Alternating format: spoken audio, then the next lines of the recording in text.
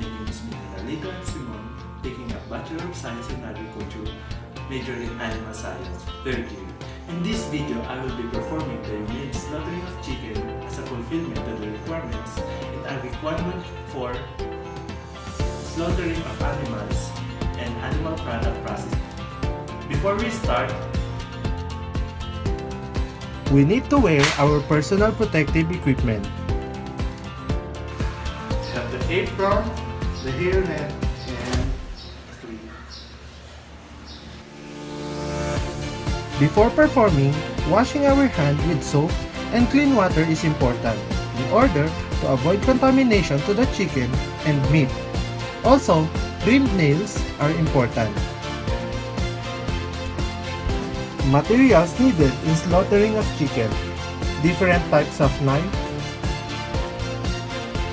chopping board, a plastic bag or container for feather and non-edible parts of the chicken, a basin, hot water with 130 to 170 degree Fahrenheit, and the chicken. This is a Swift strain of broiler chicken. The live weight of the chicken is 1.5 kg. Sticking or bleeding. As someone who will be holding the wings and legs of the chicken in order to restrain it and put the chicken in a proper position.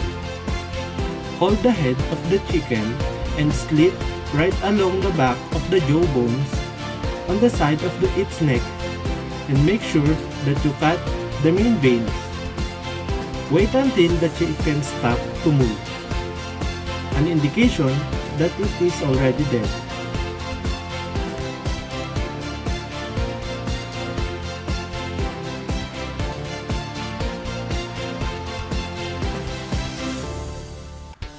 Scalding. Dip the chicken in a boiling water. Make sure that all of its body part is dipped on it. We can check if it is the right time to remove the chicken from the water by trying to pull out the feather. If the feather is removed easily, you may start now defeathering. Defeathering. Remove or pull off all the feathers in the body of the chicken. We can dip the chicken in the boiling water again if we can pull off the feather easily. This is only an indication that the scalding is not enough. Hot water may also help to remove the feet scale easily.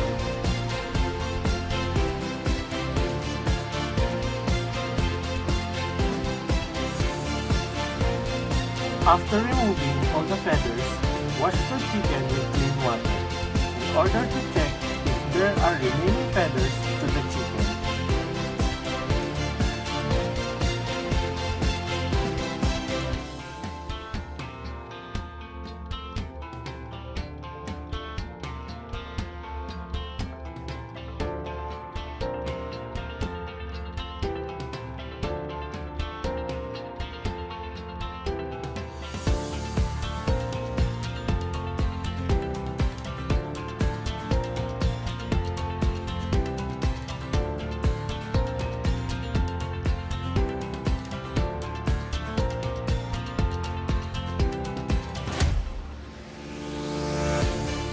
Removing of feet.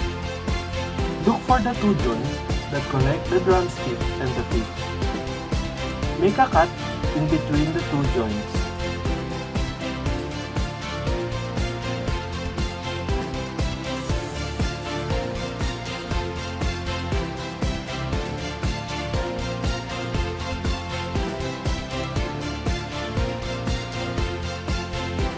Investigation. First is loosen the crop in the base of the neck by giving a cut on the skin of the chicken. Grab the crop and pull it loose in order to loose it up. After doing that, leave it and focus to the caudal part of the chicken.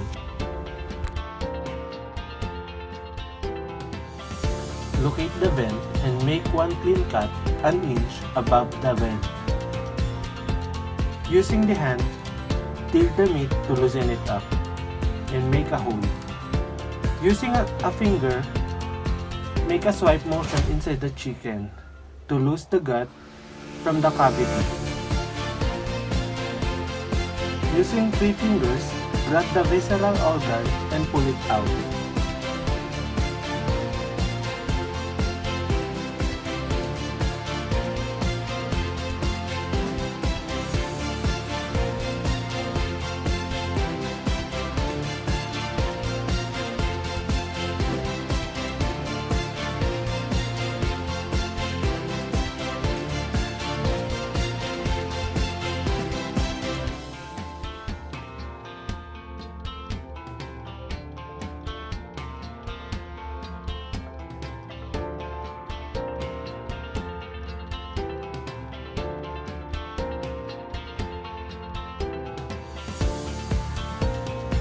Grab the liver and the heart and separate them from the gallbladder.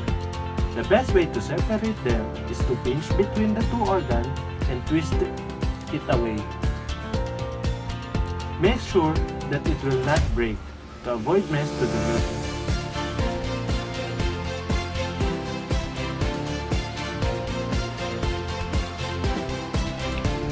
The weight of the dressed chicken is 1.2 kg. Fabrication of primal cut. Make a slight incision downward to see where the legs joining the breast and pull it back to release the hip joint.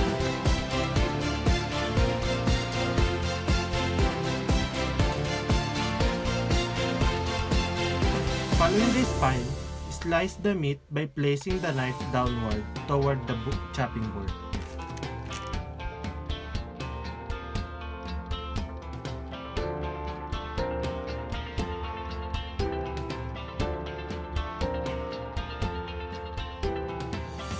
And do the same with the other legs.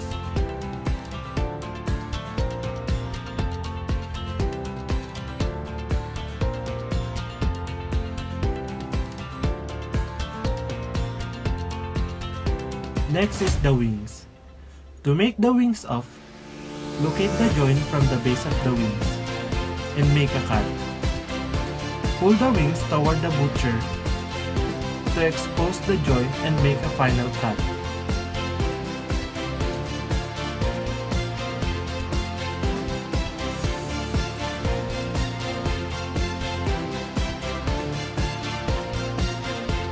Do the same with the other wings.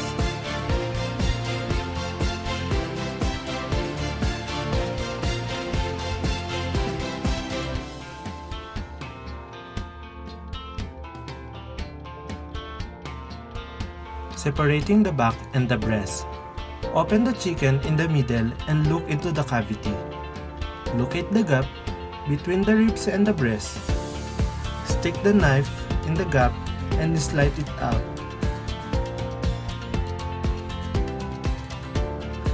Finish the process by simply pressing the 2 of each other.